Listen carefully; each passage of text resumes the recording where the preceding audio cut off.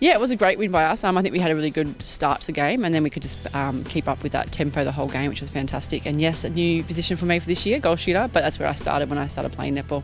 It never is. You can never underestimate the Firebirds.